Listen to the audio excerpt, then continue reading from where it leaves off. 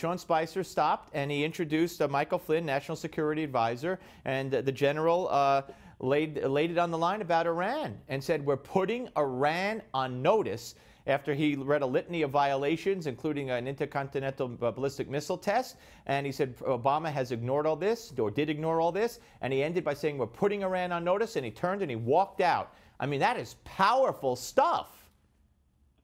You know, leadership, there are so many people who are people of action and authority who take cues from their leader. Okay, because Trump behaves like that, he's completely violated every rule of go slow diplomacy, babbly talk.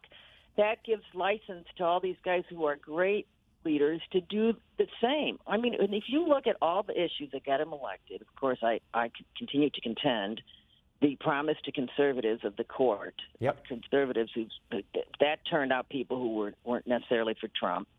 But the number 1, 2, and 3 issues were the economy, immigration, and security. They're all intertwined.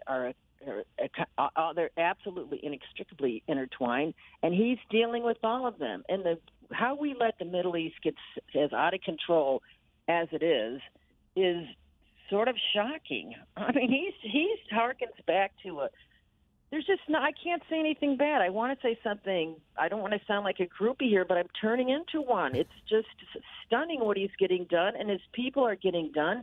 And because they're doing it with such authority and a mandate and complying with what the voters have asked for, it's a complete breakthrough to a new kind of politics we haven't seen since our founding.